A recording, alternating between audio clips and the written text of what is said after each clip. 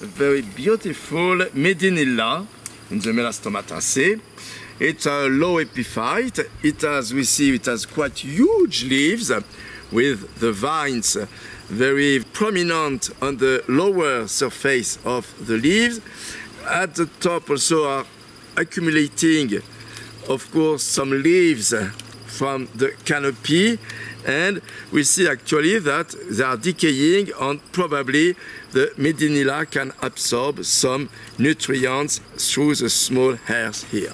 So we see the decaying leaves in the axil of the leaves and some emergent structure which are like hairs, maybe roots, maybe simply hairs, but anyway, probably it can absorb humidity and nutrients accumulated here along these bases of the leaves of this Medinilla. And we see the vines, so prominent vines on the lower surface of the leaf, and of course the so beautiful bright orange fruits. These are perfect fruits for the small birds of the forest understory. It seems actually that they become black if they have been not eaten at the orange-red stage. They can be eaten at the black stage by some other birds. Here also we see the roots. Yes, it seems it's really some roots growing along the stem.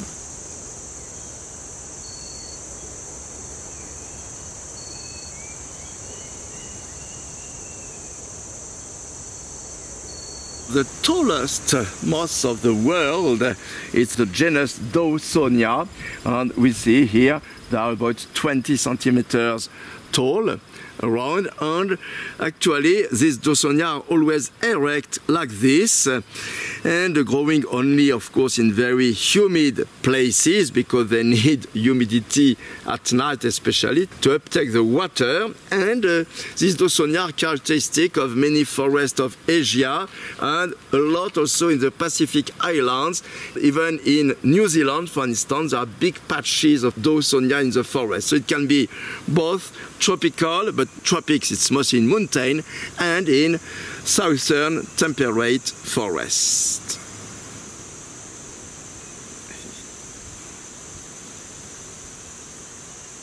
Not only the plant is huge, but we see also that the capsule, terminal capsule at the top of the stem, is also a huge compared to most of the other mosses we can see in the world.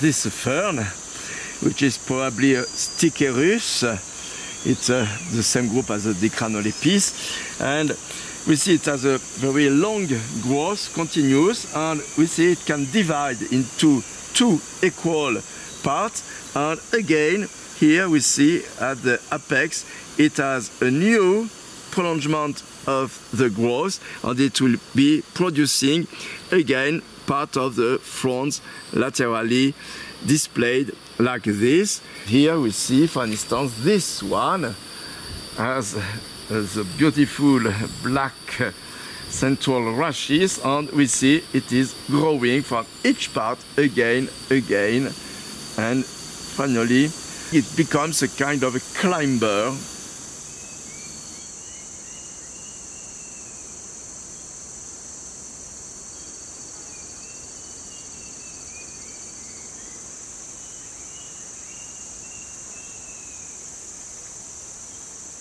Another species of the same group of the Dicranopteris glycenia ferns with the beautifully divided fronds and continuing to grow at the apex. But what is very special in this one actually are these filaments just at the junction between the two fronds, the two parts of the frond. Oh yes, it's actually it's like a tiny fronds, tiny, totally bifurcated fronds, and probably due to a situation of the erect shape, probably they can absorb humidity during the night or during the rain, and probably it's a way to have the best captation of humidity. Yes, here we see clearly these are small specialized fronds. Due to the shape, once it's totally developed, that these are kind of tiny parts of fronds, so probably absorbing water and some minerals during the night.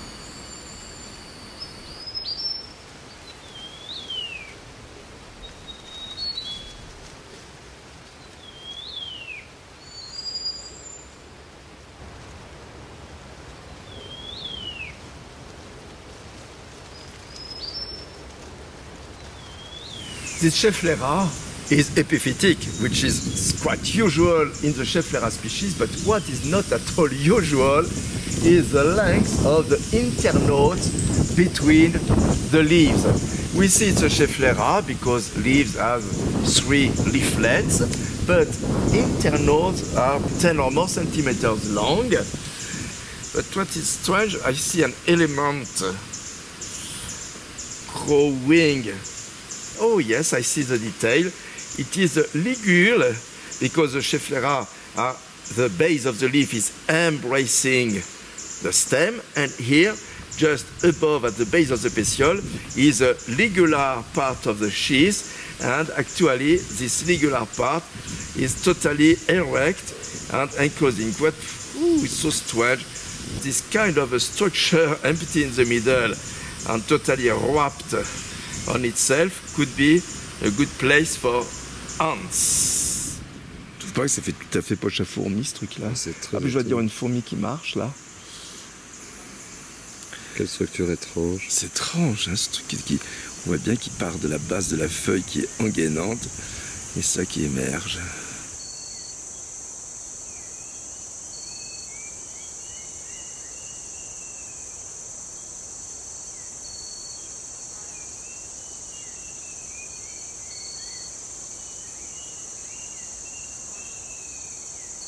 This small shrub is a Psychotria, or an allied genus, and it has perfectly celadon blue fruits, small berries, ideal for small birds of the forest understory.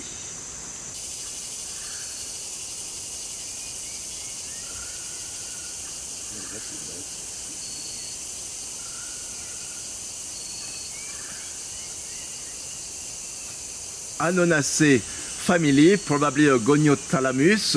It has the flowers arising directly from the stem. It's a calliflory. We can see the leaves, which are nothing special, but the plesiotropic stem is typical of Anoectochilus.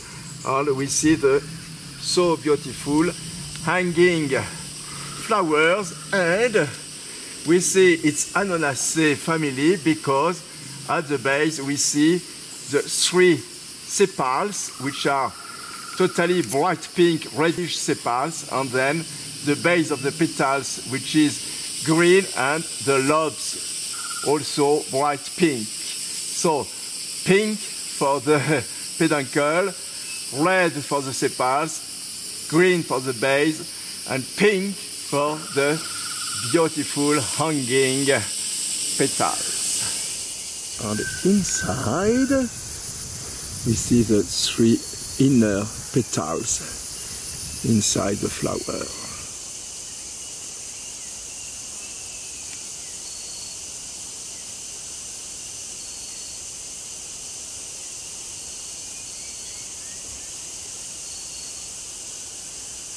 These are the juvenile leaves, the juvenile fronds of a climbing fern, and are called bathyphylls because usually they are fixed to the trunk. And what is incredible is to see how much they are lacinated totally dissected, and after, when we don't see the adult stage, but they become much more entire. If I remember, it's a Lindsea. I don't remember the species, but it should be a Lindsea, so it's a genus of ferns, usually not climbing.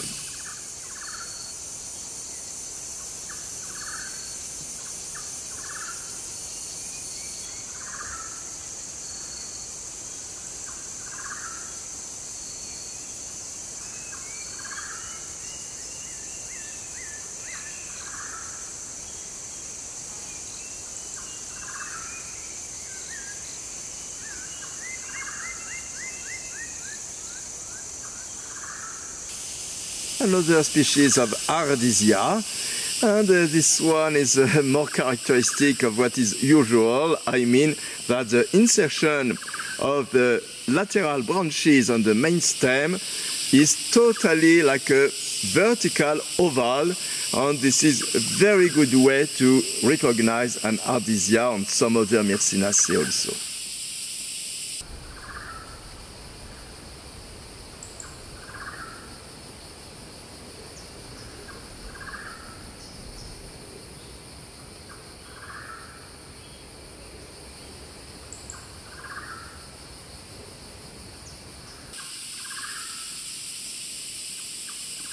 In the forest at 1,600 meters above sea level in Mount Kinabalu, it's surprising because we see very few begonias, and here we see one of them with an erect stem and hanging flower.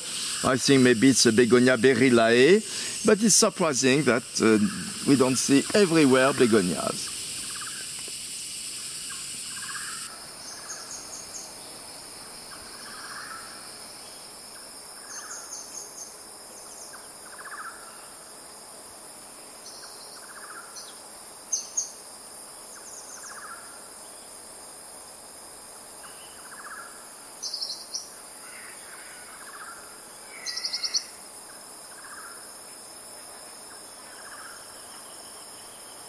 Oh, bah, je pense que c'est une ananacée. Peut-être que c'est le chéri, je pense, en fruit. C'est le rose. Ah oui, je pense. Le pédoncule est rose. Les feuilles, regarde, c'est exactement les mêmes feuilles.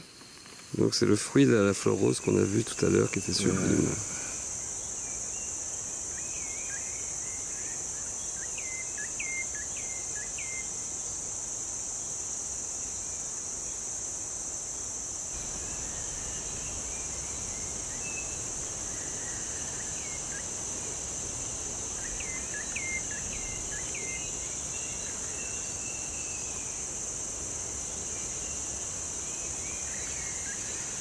Here is a fern we know quite well. The name before was Oleandra pistillaris, but I think it did change. Actually, it's a very lignified fern. It has groups of a few blades, like this, few fronds, and then growing again in the middle, and it can reach 2 or 3 or even 5 meters tall in some cases. It's a quite primitive group of fern. It's characteristic of most mountains in East Asia. A piper, a shrubby piper, and the inflorescence at just opposite to each leaf, characteristic of most piper. This one also is beautiful because the leaves are very velvety.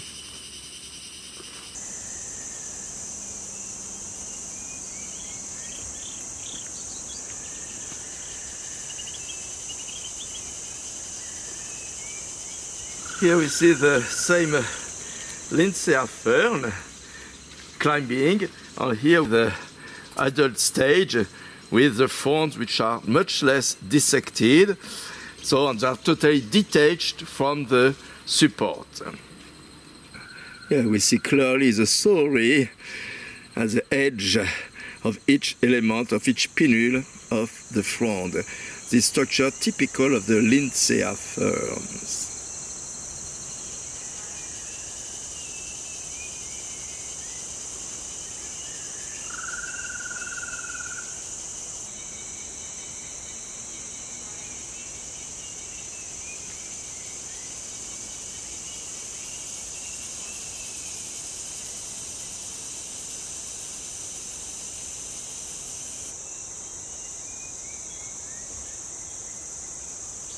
this colocasia, which looks a little bit simple, but actually we see that the leaf is very shiny, which is not so usual for the colocasia, as opposite to the Alocasia. So this colocasia actually, if I correctly remember, is a very rare species, maybe endemic from these lower parts of Mount Kinabalu, and if I remember, it could be something like Colocasia oresbia, a name quite similar.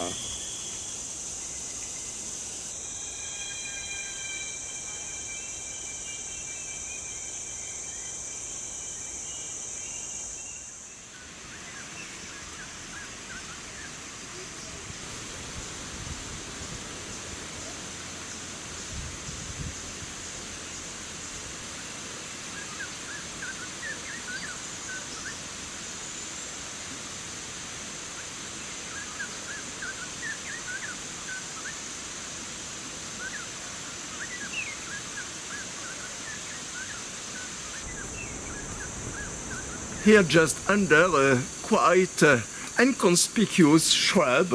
It has few branches, it has green leaves, it has small black fruits, but actually it's interesting because it's an Ardisia, and the genus Ardisia in the Myrcinaceae or Primulaceae, it's the same, is a very important group of shrubs in the forest understory. Some are very small and carpeting, many are about 1 or 2 meters high, and very few are trees. Why? I see it's an Ardisia. First, the fruits at the terminal part of the stem with groups like this and hanging down are quite characteristic, but most characteristic actually is the insertion of the lateral small branches with a huge swollen base. This is typical of the Myrcinaceae and especially of the genus Ardisia. We see that the stems are always by groups of 5, 6, separate by long parts without stems, and stems again. And finally, we see in the younger parts, so of course are totally covered by fruits, again, these groups growing at the top. So it means that less than every year there is a group of stems. So this is a small thing, but probably a very, very old small thing.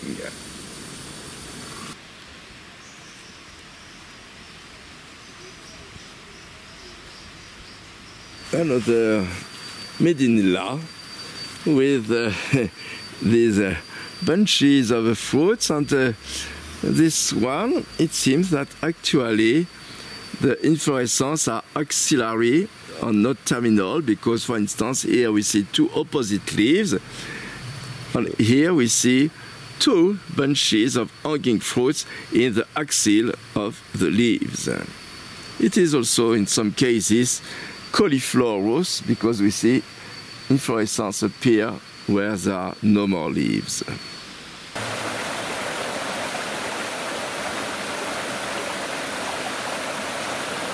All along the rocky banks of this fast-flowing small forest stream, we see actually these aroids, these Araceae.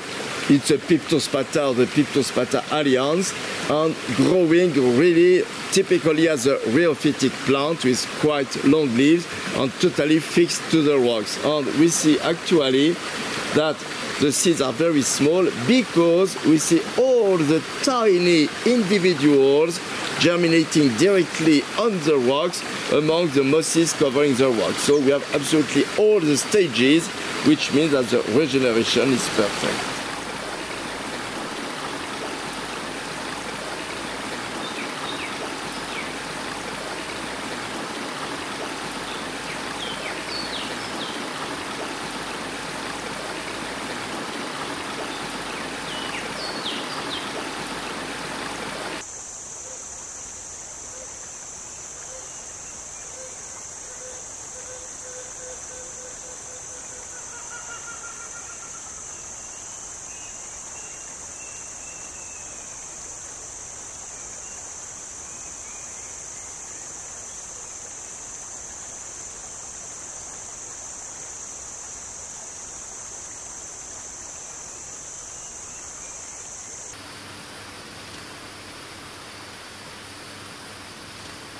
a gingiber. So one of these understory species of gingiber with the inflorescence typically arising at the base of the clump of leafy stems. This species has quite wide leaves.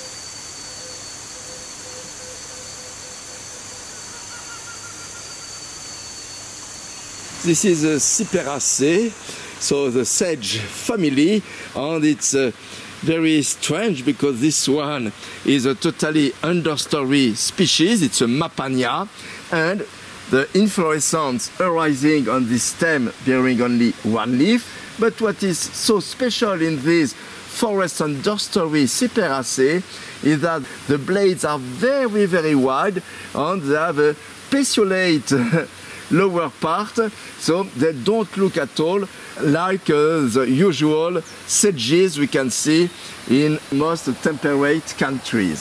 So it's a very, very beautiful Mapania.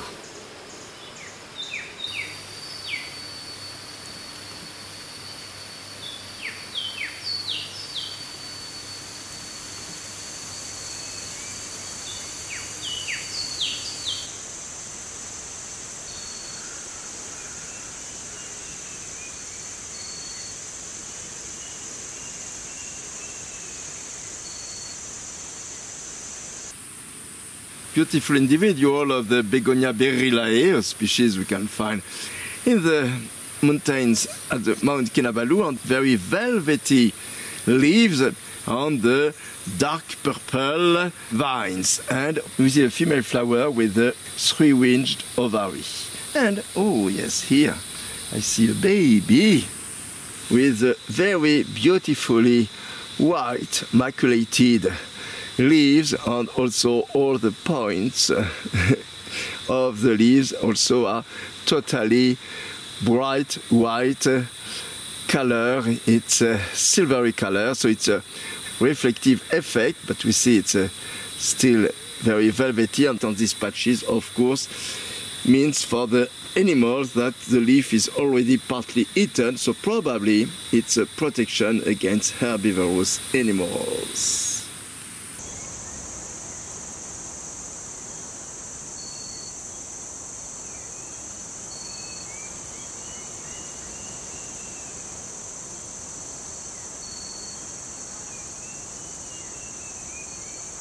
A very strange plant, but actually when I see the inflorescence, I see it's a pilea, it's a member of Urticaceae, and opposite leaves and the shape of inflorescence means a pilea, but I've never seen this. The stem is totally winged, four-winged, and it's a huge plant. I've never seen this kind of pilea.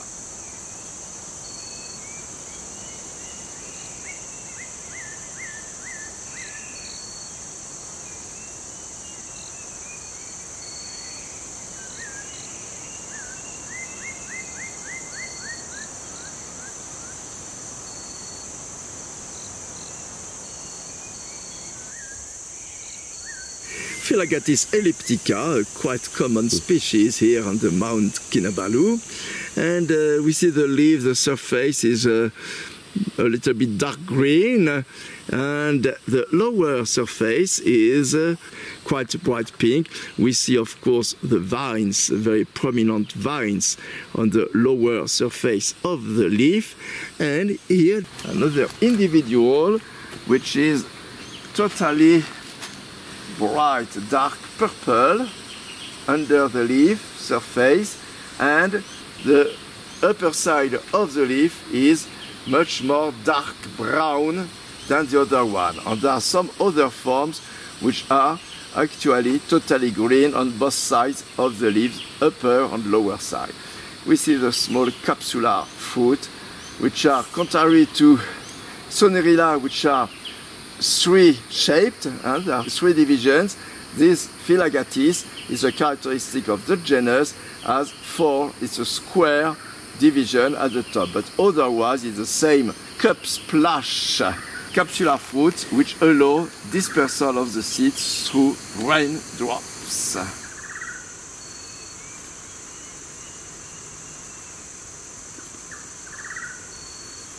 C'est beau le fait que ce soit irrégulier les bords. Ah oui. Voilà, ben on connaît bien celui-là. Oui, it's a Schismatoglottis. This species is really widespread from South Thailand, Malaysia, Borneo, till New Guinea, Moluccas. So it's one of the very few species with so large distribution.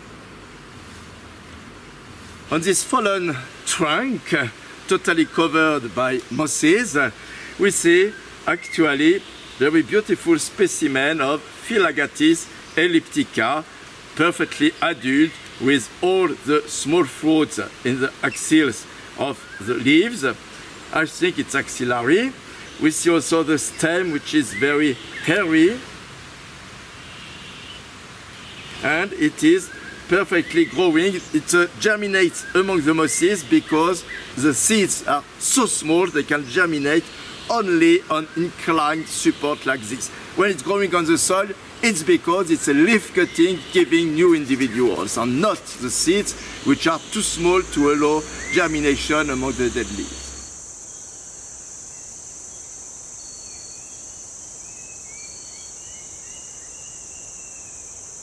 This climbing stem belongs to a species of Poikilospermum, and Poikilospermum is a member of Urticaceae, but it's a very, very woody Urticaceae, so the stem does not become huge, but what is very interesting, we see that when it is climbing, we see all the lateral roots totally embracing the trunk support, the support trunk. And once it arrives at about 5 or 7 meters, suddenly it spreads its branches in all the directions, and it creates an undercrown to the main crown tree. And we see the zigzagging snake-like stems of this Poikilospermum, and we see here a big branch and smaller branches, and always these embracing roots, a little bit like a Closia.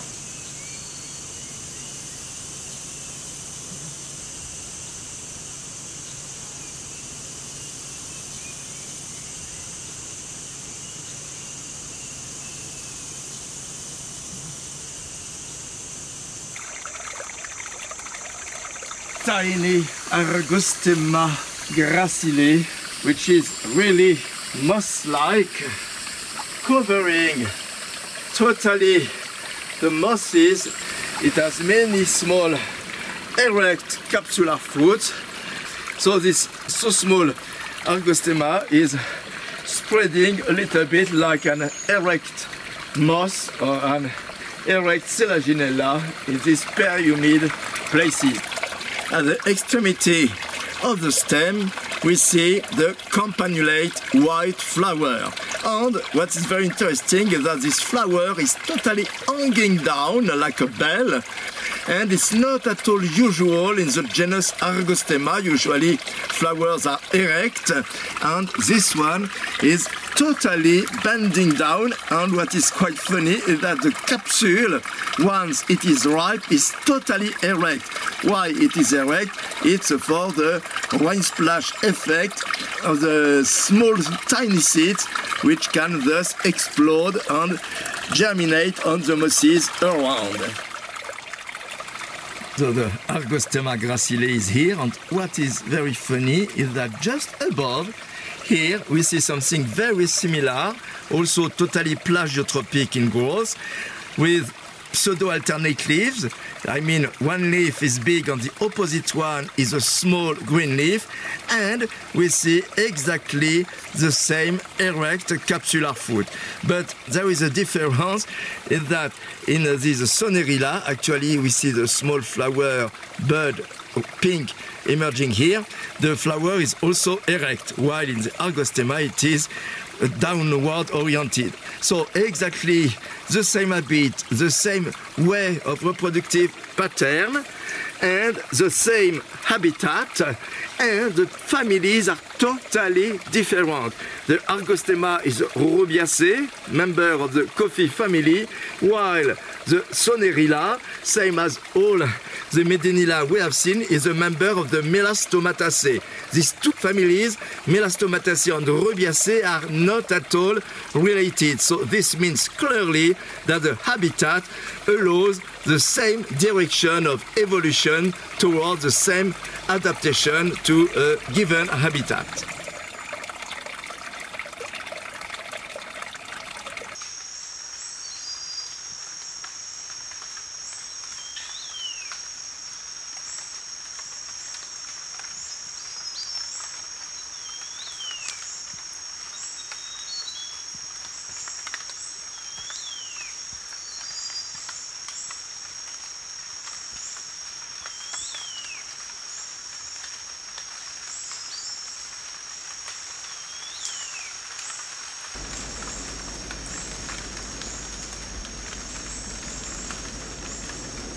This big shrubby Medinilla is very abundant around the headquarters of the Kinabalu National Park at about 1,600 meters above sea level, in a fresh air, of course.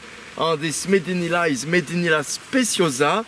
Actually, we can find it also in the Malay Peninsula, in different areas. It is quite common in different places. And we see it's flowering all the year round. And for instance, among these branches, we see here a small inflorescence only at the stage of flower bud. This one, which is totally ready to open the flowers. Many flowers are already open with a so beautiful dark purple stamens.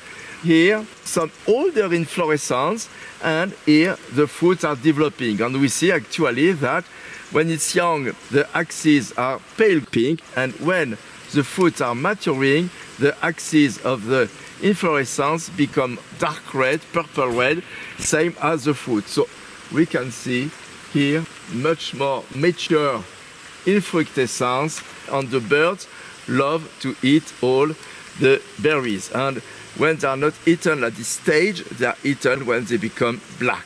So this Medinilla speciosa is very common here, and we understand why people love it so much all the year round.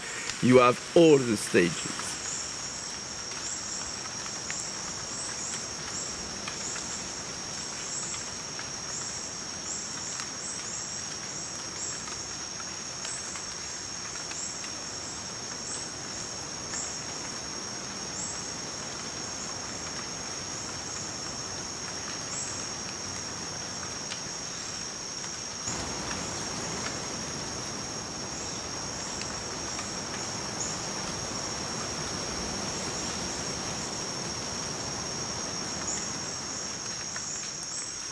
This much-branched shrubby species of ficus is growing mostly at the forest edges, but in quite low-lighted places.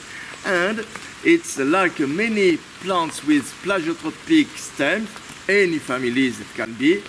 The leaves are totally asymmetric, and we see these so beautifully shaped hanging leaves with the upper part of the half leaf, which is much bigger than the lower part in the direction of the lower area.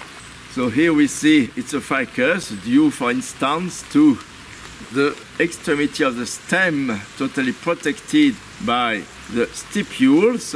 And when we look closely at the leaf venation, many small square things which are typical of ficus.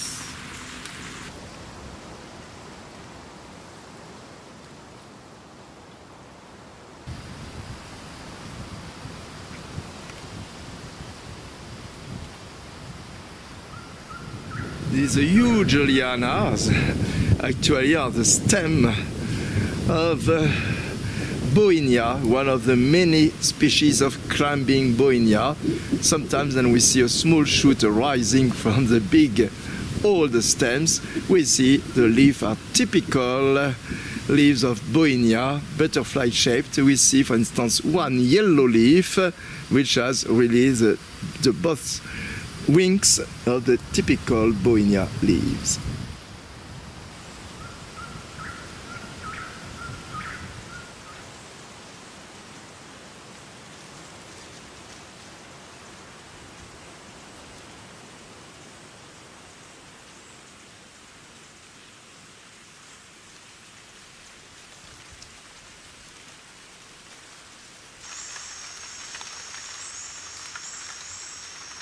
So this shrub with these so strange orange things emerging at the top is actually a Schefflera. It is Schefflera bipalmatifolia. It's a species quite common in the Mount Kinabalu at this altitude, around 1,500 meters. It grows at the edges of the forest, and bipalmatifolia is because it's a palmate leaf, but actually it's not a leaf, it's one part of the leaf, and it is also at this part, again, we have the first explosion of 1, 2, 3, 4, 5 elements, which again divide into 5 more elements, which are the leaflets. So bipalmatifolia is because it's palmate 2 times, 1 time according to the petiole emerging from the stem, and the second time here is a very strange structure. It's the end of the petiole, and all the bases of this secondary part of the leaf are totally inflated like a geniculum, and each part looks like a Antrophyum species. Of course, this could be totally an Antrophyum, even when we look at the swollen part just under the leaflet, it's exactly like the geniculum of many Antrophyum. And it's funny because this Schefflera is of the family Araliaceae, so it looks like Antrophyum, which is family Araceae. So the names are quite similar. The shapes of the leaves are quite similar, but totally different. The Araceae are monocots, monocotyledons, while Schefflera is member of Araliaceae, which is a family close to the carrot. So it's there are some herbaceous members, some shrubby and some tree members, so totally different. And also, same as for Araceae, the base of the leaf is sheathing, so it means it's the sheath is turning around on the stem of the plant. So this is mostly a characteristic of monocotyledons, but of course some dicots also have the sheathing leaf base, but it's not so common at all in dicots. So it's very interesting to see that these dicots are not much branched, only one stem in this most of the Araliaceae, and it is a leaf which is totally branched like a lateral branch of the stem, but actually this is a totally compound leaf. So no ramification in the stem, huge ramification in the leaves. Exactly same as the Antrophyum in Araceae again. And at the top, it is, of course, the inflorescence. These are the berries. Now it's a berry stage, and we see all the stages from light yellow to orange, dark orange, brown, reddish, red, brownish, and finally black. So probably the seeds are ripe at all the stages, and according to different birds, some birds will prefer the yellow stage, while others the orange stage, or the dark red or the black stage. But in all cases, the seeds are inside the pulp of these berries. It's tiny seeds which are somewhat sticky. It's why they germinate very often as epiphytes or on slopes, on rocks, mossy rocks, on the slopes in quite lighted areas. But this one, we can find it in totally shaded forest understory. Quite ubiquitous about what they need for their life. So inflorescence is branch and terminal, and after it will be another stem arising from above.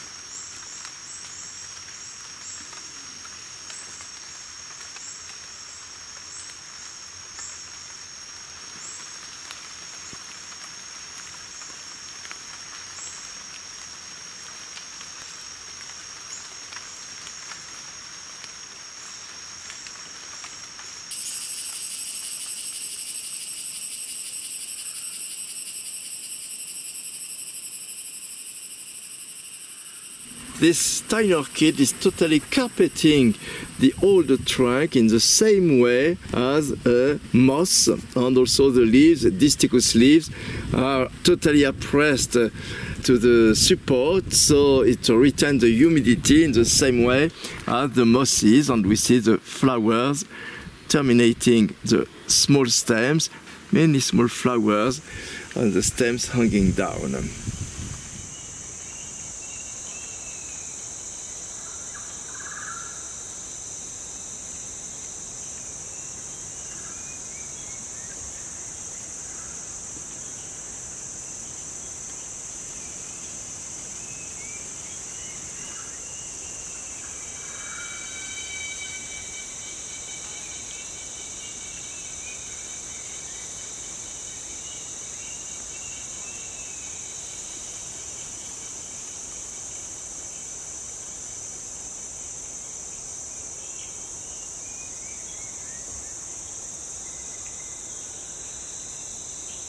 One of the small species of Sonerilla, little bit blue iridescent color, and we see the erect capsular fruits in the 3 parts, typical of the Sonerilla in the Melastomataceae.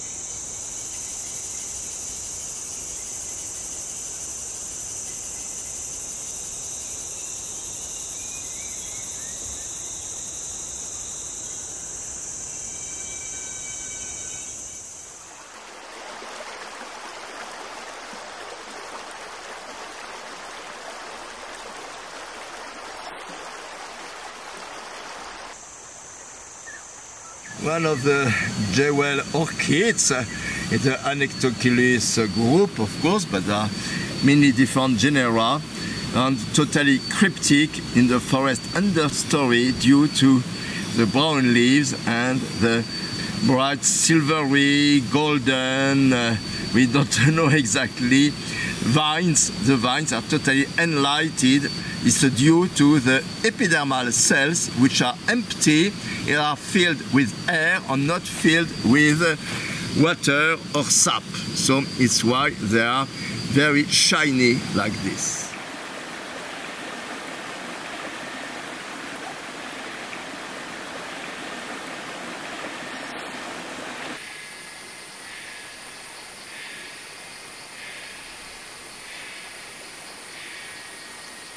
Yes, this fern actually has a bluish fronds. They are very young plants when the fronds are close to the ground, and after fronds become bigger and bigger, and the design of the lateral vines is absolutely incredibly beautiful. And here we see, for instance, the young fronds which are bluish, so it means blue iridescent when they are close to the ground, and after they become much more green.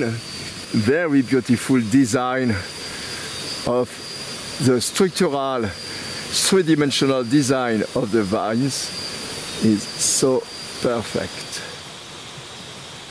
The design of the frond is so strange, it seems to be totally inverted, and when we move a little bit, we see actually that the surface of the frond is incredibly velvety and reflecting the light in different directions. Of course, this is due to all the epidermal cells, which are totally dome-shaped. It reflects a light which is bluish.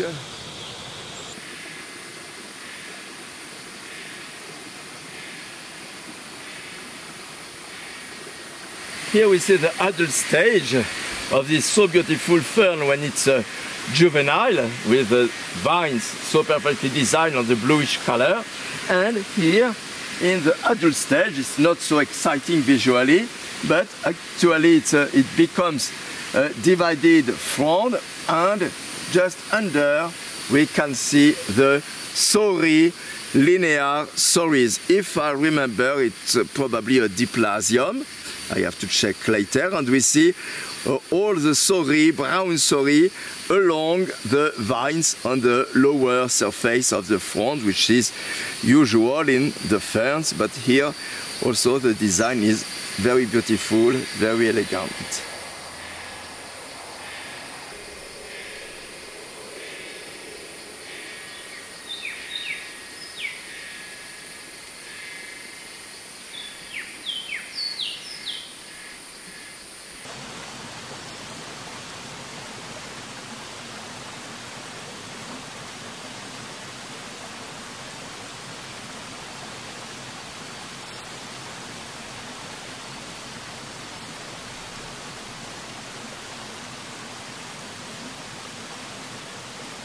We can see the natural habitat of the Medinilla speciosa.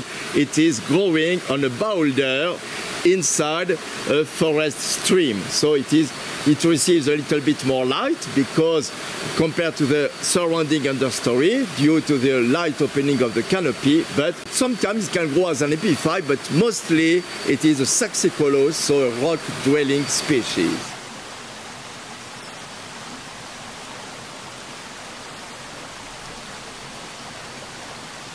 Small Cyperaceae with totally wavy, undulate leaves, very similar to Crinum natans from West Africa, or Calamistratum, Crinum calamistratum, but it's a Cyperaceae.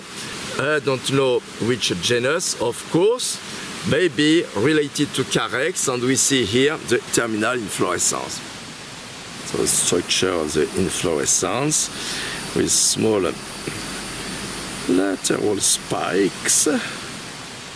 When I see the basal flowers with something prominent which could be stigmatic lobes and the apical brown part, it really looks like many Carex inflorescence with the female flowers in the lower part and the terminal part of the spike, which is with the male flowers and which is brown.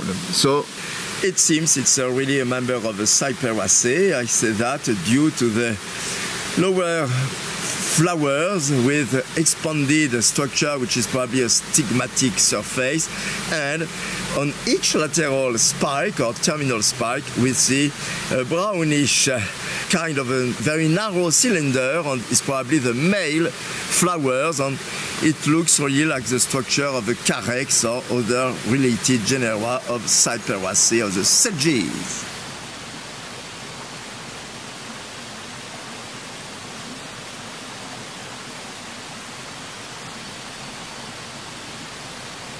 When we see these tiny tufted things covering the vertical surface of this mossy rock, we don't know if it's a quite big moss or a tiny orchid or maybe a fern. Why not a tiny Argostemma species, still smaller than the gracile, or Selaginella. So actually, to see what it is, no flowers arising from nowhere. And on the undersurface, I see it's a fern. I see the sori hidden in the kind of crypt. It's each lateral part of the frond which is recurved like a spoon. So it's probably a fern of the Grammitid alliance. It's mostly small ferns, not always small like this. This is absolutely incredibly tiny living thing among the mosses and also liverworts, small selaginella, and the climbing Fresinesia here. Many people are living here close to this grammatid fern.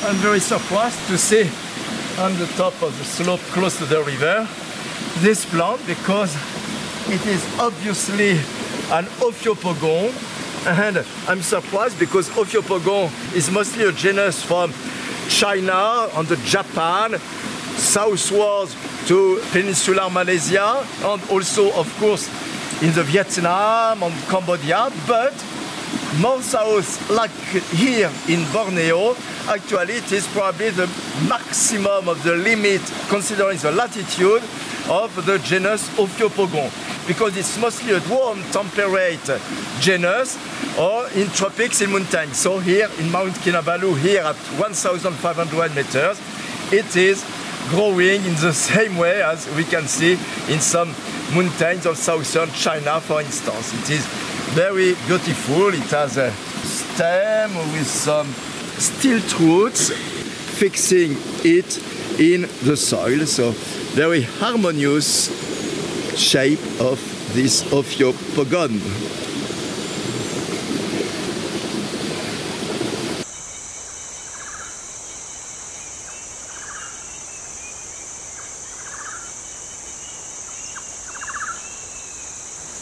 This tree is quite common here.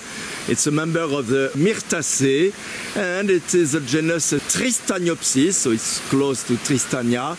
And here it's so easy to spot with this so beautiful peeling orange-red bark.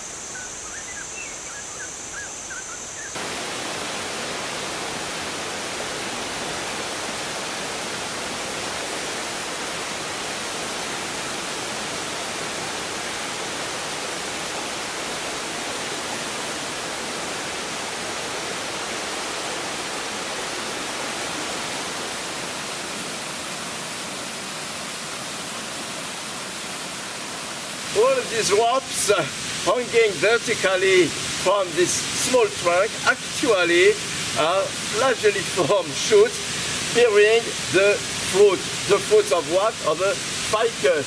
So we see all these branches going to the ground, and actually we can see all the small fixed laterally on the branches, because ramification is very dense, and we see the small greenish figs. So I know some ficus with this habit, but this one is strange because also we see some roots produced along these flagelliform flowering shoots. It's not so usual.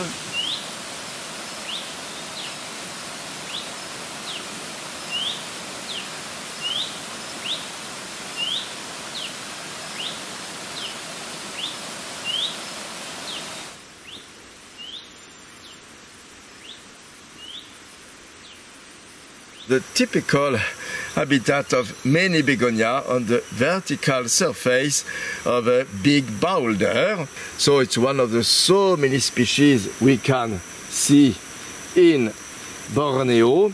And here is an individual with male flowers with a stamen in the center, and just a few centimeters away, inflorescence with the developing female fruit. So I don't know if this one is dioecious species, meaning some individual males and individual females, or if different stage of development of the inflorescence, which can be first the male flowers and secondary the female flowers. You can see the young stage here, and still younger the first leaves developing on the vertical rock. So this is due to the small dust seeds dispersed by the wind or by rain splash. The pothos of the section Allopothos, which has something quite characteristic. First, the leaves are very asymmetric, and one narrow edge and large edge opposite, and the vines are dark green, while the global surface of the blade is yellowish green, so it's not so common display of color, and we can see this on most individuals.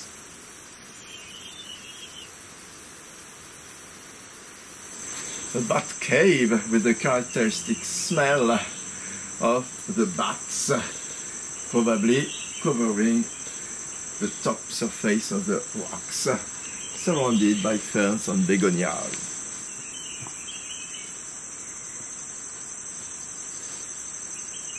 This is a big species of Antrophyum, and due to the thick leaves, thick fronds, which are succulent and which retain water, it can withstand quite long dry periods. Of course, it's a little bit dehydrated, so the fronds are a little bit reclining, but they survive perfectly in this environment, which is a little bit difficult because there is no soil at all, no mosses, almost nothing, and we can see the brown roots of the Antrophyum totally covering these rocks. Antrophyum roots growing at the surface of the rock and close to the plant, totally carpeting the rock and retaining the water due to the ramification of the roots.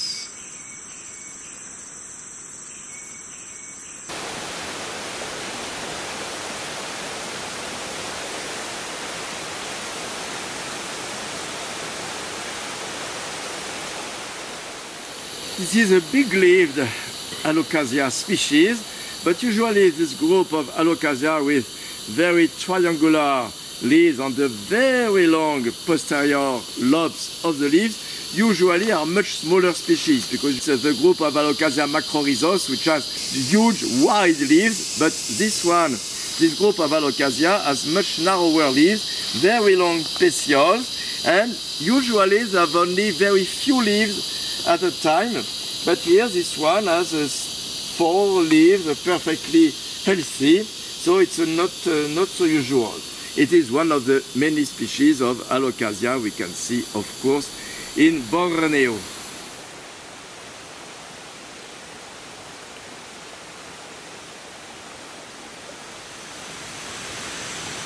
This shrub has perfectly distributed leaves in successive discs, separate by long part of stem without any leaf. So it's a very good solution to absorb the lateral light arriving at different levels, and of course this level being quite high allows the light to penetrate till the center of this disc of leaves. So these are discs of leaves, about 10 leaves, and to know if it's a shrub or a tree is not so simple. Oh la la, yes, when I look at the lower side of the leaf with this color, bluish color, is characteristic of Lauracea family, the avocado family. So probably this is the young stage of a big tree in the Lauracé. So the young stage is perfectly adapted to the shade of the forest understory, but once it becomes a big tree, it loses this distribution, and the leaves probably are much smaller and more unevenly distributed than in this case, because sometimes the trees also are able to adopt some strategies to catch the low light level of the forest in the same way as some shrubby species.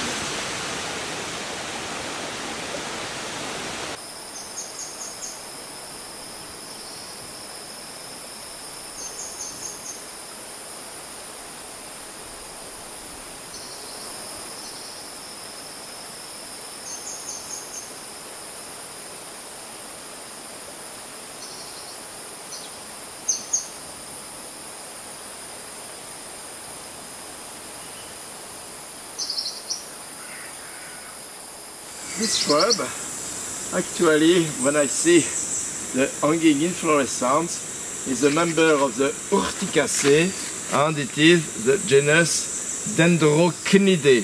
And usually Dendrochinidae have very, very dense stinging hairs and very powerful stinging. I thought, but it seems it has no stinging hairs. It seems so.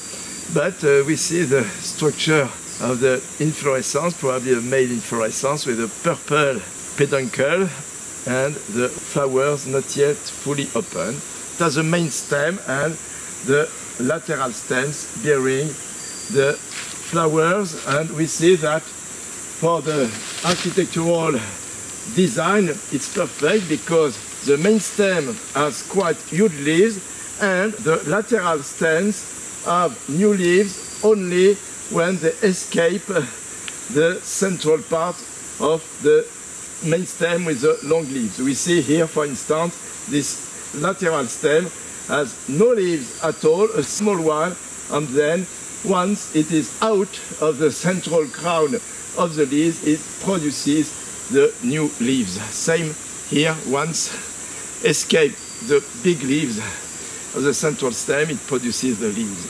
So again, a perfect architecture to catch the low light level of the forest understory.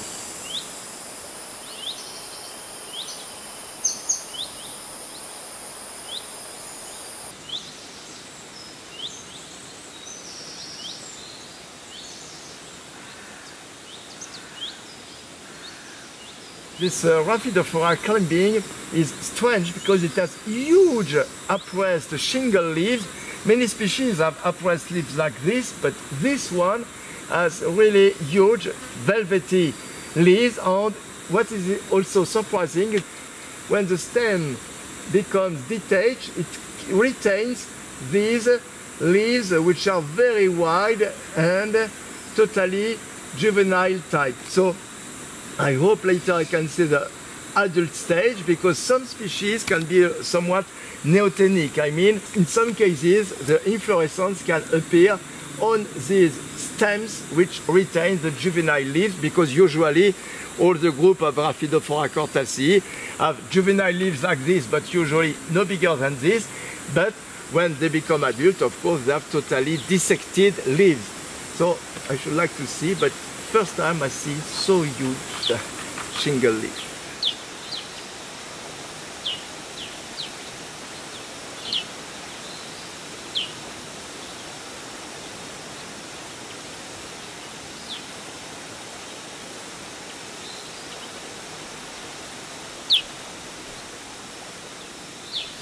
Here we see a patch of a beautiful Syrtandra, which has dark green leaves and silvery white patches on the surface of the leaves. And what is very special is the inflorescences along the stem. These inflorescences have huge opposite bracts, totally campanulate with indentate margin. Of course, the flowers arise in the middle, probably old inflorescences because, yes, nothing inside, and even probably all the fruits have been developed. But what is very interesting is to see that the bracts are really creating a cup around the flowers and probably in some way retaining some water during maturation of the berry fruits. On this beautiful individual, we can see the bracts and the flowers, the yellow flowers emerging from the bracts. At this stage, the bracts, which are cup-shaped, are still quite small, and the flowers have the tube inside the bract, and only the lobes of the corolla are expanding out of the bracts. Here we see in this one, we see the accumulation of water in the center of the cup-shaped bracts, and we see the maturing green fruits inside the water. So the flowers emerge above, and finally the bracts are developing and creating a much more deep cup of water, allowing maturation of the fruits. And just above this beautiful leaved Syrtandra, what we see, an Arisaema, which has the two leaves and also the inflorescence. And this species is quite characteristic. It has the green upper part of the spot and the totally yellowish white limit to the tube. So we have the white tube with the inflorescence with the spadix inside because it's an aroid, and then the opening is protected by the upper recurved part of the spot, and we see this very beautiful and strange design line on the top of the tube.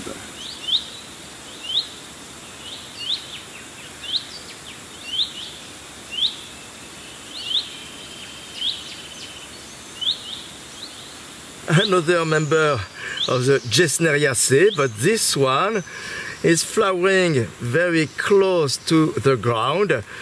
Probably it's also another species of Syrtandra, because otherwise it seems climbing a little bit or erect.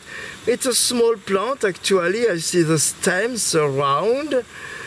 It's a quite small shrubby plant. I'm surprised to see so big flowers at this size, and the perfectly tubular flowers are really Syrtandra-like, because there are also other genera, and of course in the Didymocarpoid alliance, like a Codonobea, but impossible to be sure about what this creature is. Actually, just above, I see that this is the foliage, and I really think it's a Syrtandra when I see the shape of the leaves. But it's so strange to see a very small species like this with so huge flowers.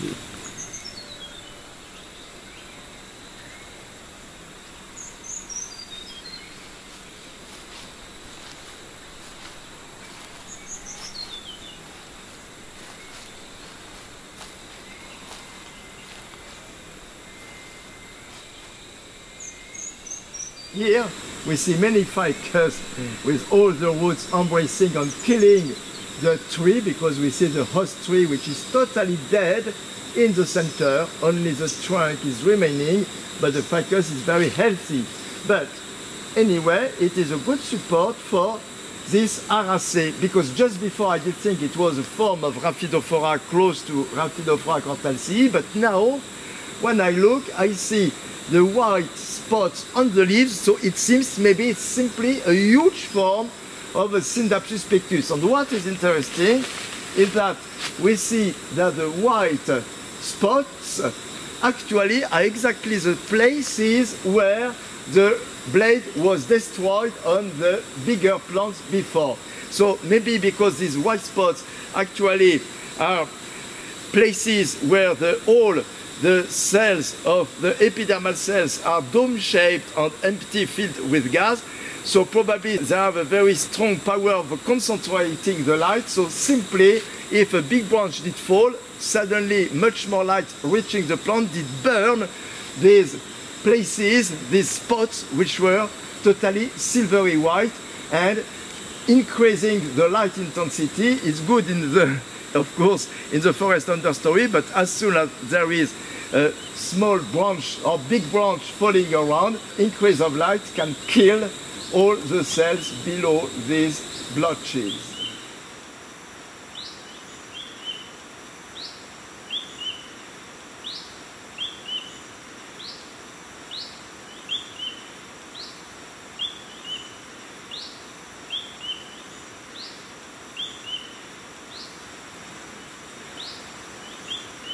This curculigo actually is a big species, and it's quite strange because it has really parabolic leaves which are widest at the first third, and this global shape, toric shape, allows accumulation of the dead leaves in the middle, creating litter.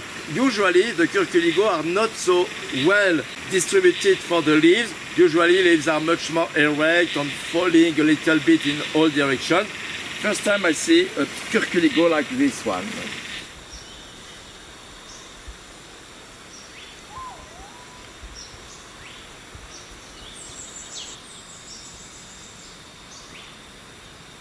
C'est une forêt très dominée par les ficus.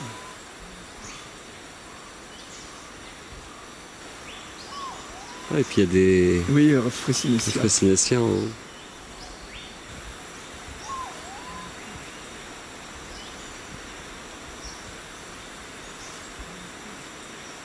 No, sorry. No.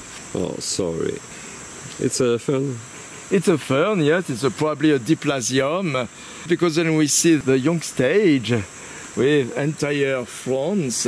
It seems it's probably a diplasium, and maybe not far from the beautiful diplasium cordifolium that we have seen at the Mount Kinabalu, and the very beautiful design also of the parallel vines and regularly transverse perpendicular tertiary vines.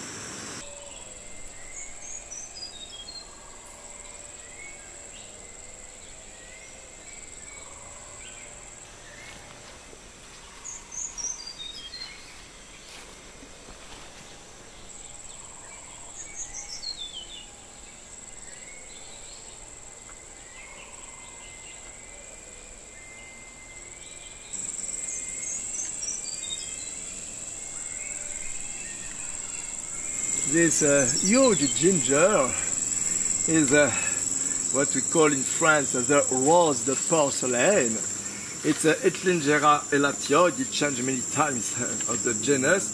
So maybe it is totally natural, or it could be a bird bringing a seed in this clearing of the forest, a big forest gap here. So it's a perfect place for a huge ginger like this. Anyway, the structure of the inflorescence is so beautiful, and we see that it produces fruit, so it is totally fertile, producing the fruit, so maybe it's why it's native here. This costus is a branched species, so of course the leaves are spirally arranged, but it has lateral stems. And we see everywhere these lateral stems. But actually what is very beautiful is the inflorescence arising from the base of the cane stems.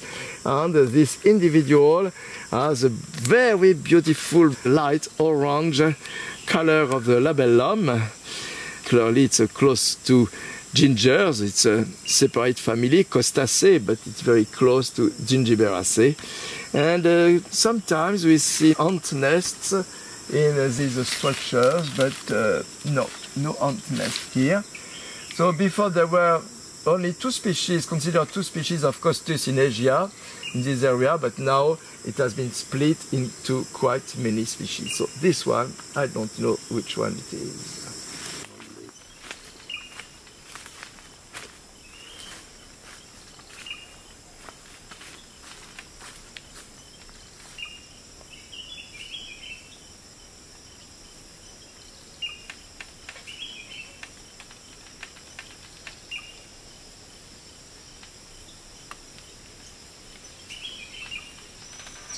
L'alternance est belle, hein. Il y a du gris, il y a du blanc, il y a du vert, il y a le marron de la gaine. C'est très très beau. This is a small shrubby species with square stems. Really looks family Labiatae. Square stems, opposite leaves, the shape of the fruit, the white enlarged calyx is quite a good evocation of a quite mini chilodendron, but otherwise another Labiatae. Not so common at all to have this so strong contrast between white peripheral structure, the calyx here, and the black inner part, which are the small berries. A jewel orchid of the Anoectochilus group, totally cryptic among the dead leaves. It can survive because it is growing on slopes among the mosses, but actually it's totally invisible among the dead leaves. Ah oui, c'est pas un fruit, c'est un insecte qui s'est...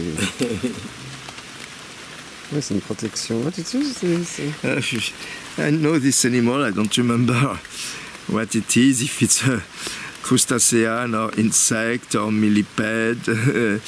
I don't remember, but the protection is very, very efficient, totally curved itself, and totally like an armure. Ouais, tu reconnais la tige vélée. This pilea is growing on this vertical cliff, and the stem is totally winged. It is very efficient because the succulent stem keeps the water during the dry periods, and when we see that it's growing on vertical cliff, of course the rock is directly exposed, so of course it's good to keep the water during the dry period. We see it flowering, the typical axillary inflorescences of the pilea.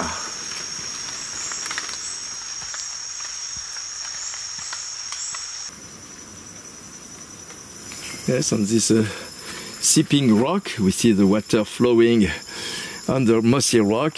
We see this very beautiful erect Elatostemma with totally bullate leaves. The color is very light green, which is not so common in Elatostemma because usually they have a high concentration of chlorophyll, but this one has not too much, but maybe because it's growing on a seeping rock quite exposed to the light.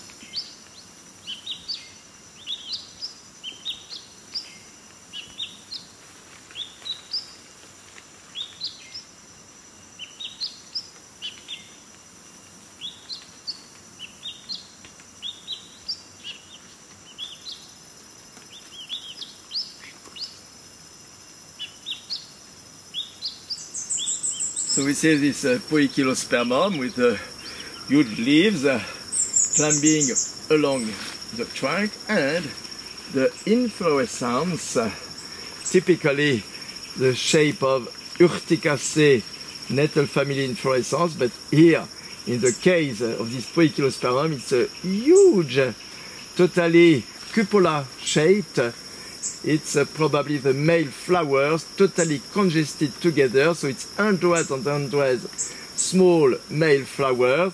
Probably it's either the tiny perianth part which are purplish, or maybe the stamens, or both. It's possible. Here we see also the young stage, not yet developed, and here so the fertile, totally mature stage.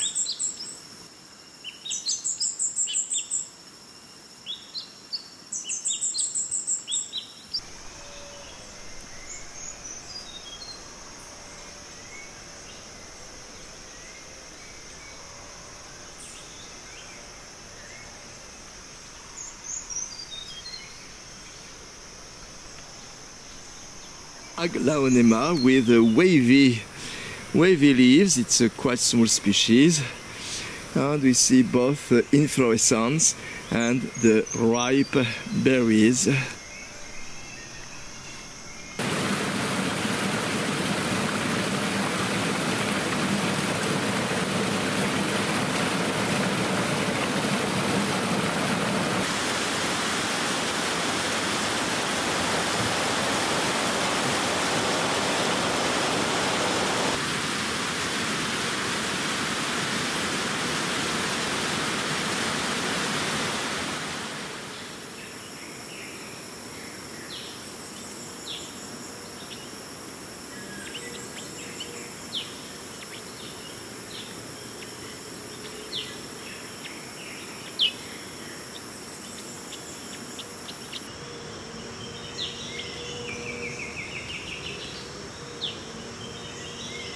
Under this vertical slope, we see a ginger with undulate leaves. Oh, the beautiful inflorescence arising from the sheath of the basal leaves. So is typical of the genus Plagiostachys. The bracts are already bright red, so maybe it will not become a big inflorescence. This is a Tacca. I can say that due to the venation. It has quite thick leaves. Why it's not one of the species we can see in peninsular Malaysia, for instance. There are not so many species, but in Borneo there have been recently described some new species of Tacca. Always so beautiful. Unfortunately, no inflorescence.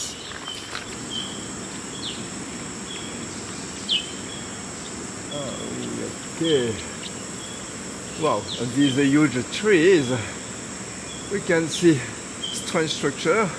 It's a huge basket of a Drinaria, narrow pinule, so probably it's a Drinaria rigidula.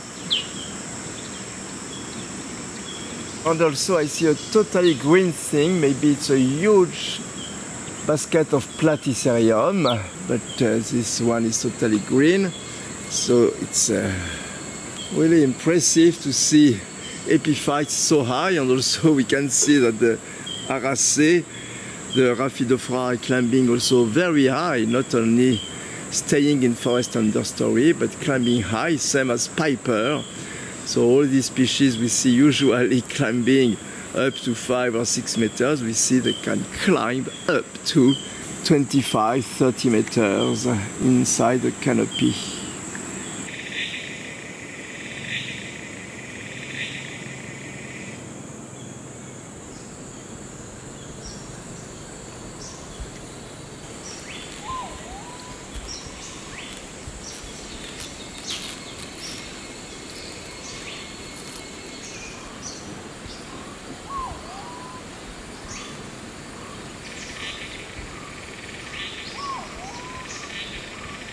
Grammatophyllum speciosum, the tallest, the longest, the biggest orchid of the world, and here is growing at about 35 meters above the soil on one of the big branches.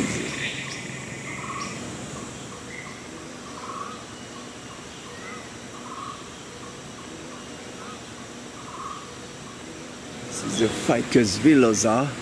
Climbing, but I'm surprised because it's climbing so high and it has no lateral branches. It's still in the kind of juvenile stage, while it is now at about more than 20 meters above the soil.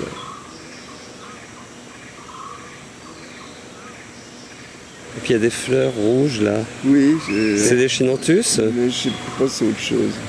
Si, c'est les fleurs des Aeschynanthus, je pense.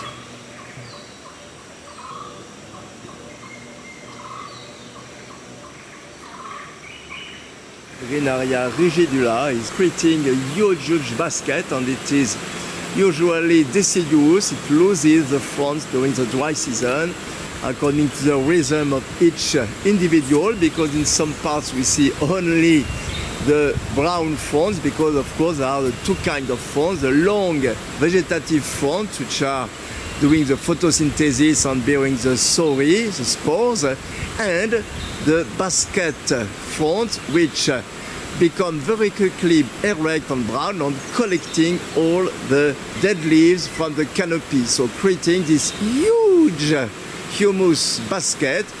The brown fronds are green just a few weeks, but they can persist during many years as the retaining structure for the dead leaves on the water. Here another Drinaria, which has smaller green photosynthetic fronds, but bigger, sterile, humus collecting, erect, brown fronds.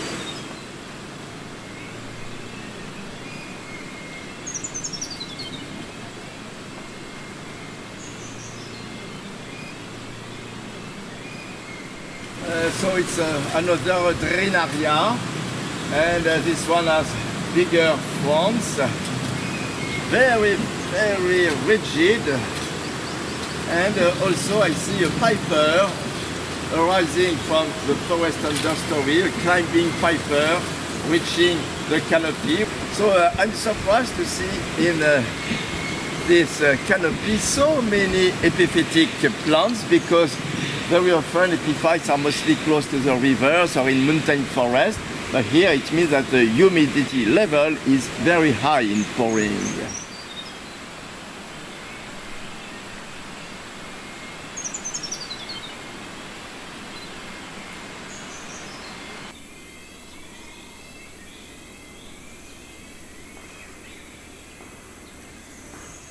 A small species of curculigo with grey, silver grey leaves, shiny silver grey.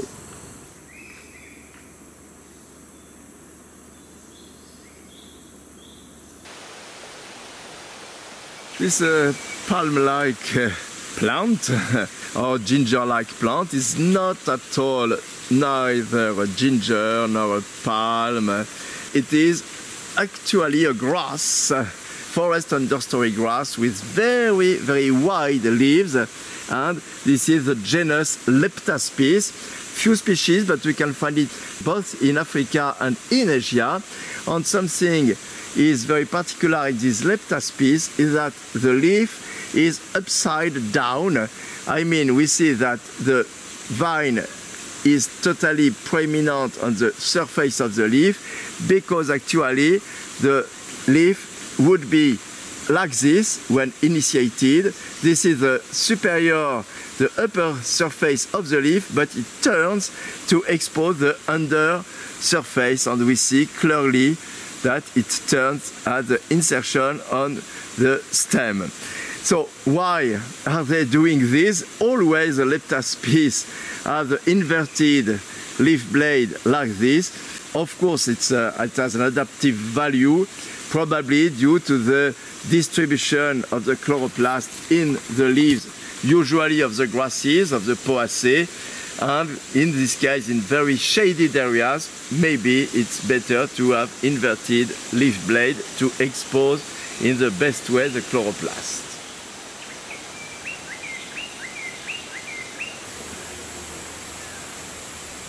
A big clump of costus here, and we see all the erect huge stems which are branched at the top, and we see at the base all of these so beautiful and numerous inflorescences. So we see the bracts and the calyx lobes, which are very spiny, and we see the flower emerging from each of these calyx lobes, and the labellum, of course, is pure orange, and the other petals are just around, creating a kind of tube just around the labellum. And we see also the huge swollen base of each stem, maintaining firmly anchored in the soil these huge stems branched at the top.